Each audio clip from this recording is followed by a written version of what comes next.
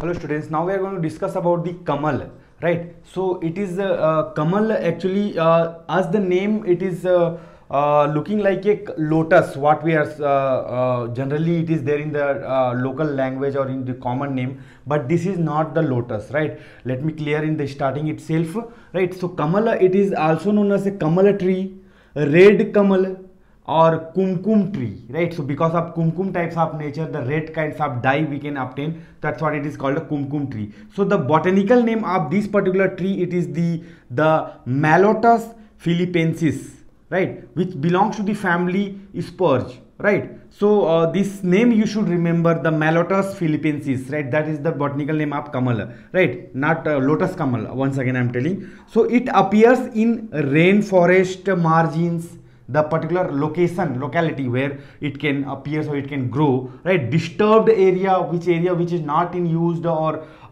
say for example nobody is going in that side, like unused land and something like that. Okay, then moderate to high rainfall area, right? So in location where the rainfall, it is either moderate or high, right? Not low rainfall. Okay, in South Asia, Afghanistan and Australia. So these are the geographical source where this particular plant can grow, right? Coming to the botanical description of this kamala plant, it is medium sized tree, right? So the tall, it will be 25-meter tall, right? And smooth bark, the bark will be smooth, small branches we can see, then grayish brown color, the generally color of the branch, then opposite leaves, the leaves will be there into the stem opposite side, right? And ovate to oblong shape, that shape of the leaf, it will be like that, 4 to 12 centimeter long or length, and 2 to 7 centimeter width, that we need to remember, right? It is for the length and the width of the leaf, the length and the